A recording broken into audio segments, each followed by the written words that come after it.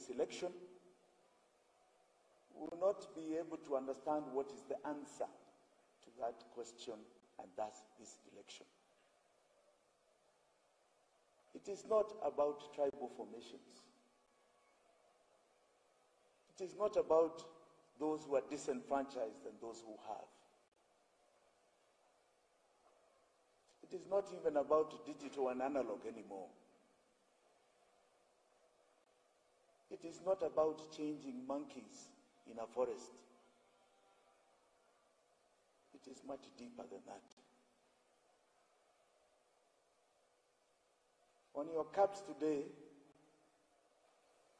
you have a symbol called Itweka on some of them. It is about Itweka. It is not just Itweka in the Bantu sense of changing one generation for another, but actually about changing an order. An order. When Kenya got independence, we replaced a Mzungu governor with a black governor. A Mzungu system with a similar system under a black governor.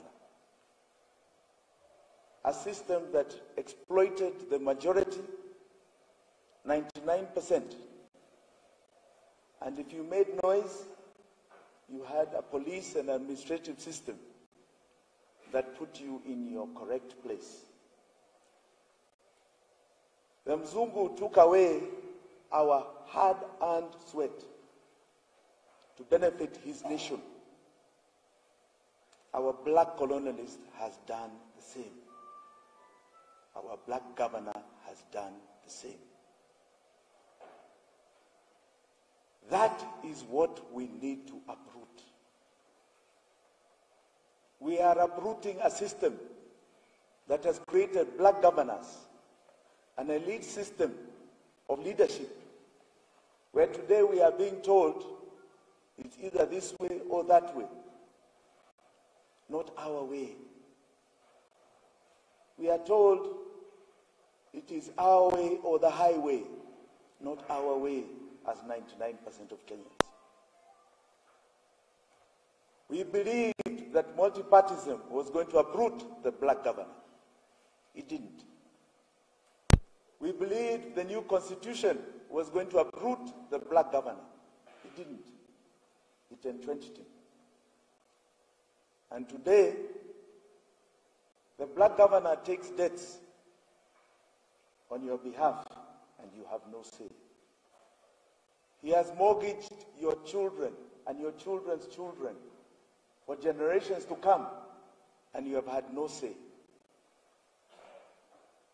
The black governor has made sure that this constitution and the rule of law are a by the way, not the only way. A by the way, not the only way. That the rule of law is subjective in its application. Some of it we'll accept, some of it we will not accept. That is the black governor. The black governor decides when the police will raid you, when they shall kill you. There's no difference to the white governor that was there. And today, our dignity, our pride, our future is not what we envisaged.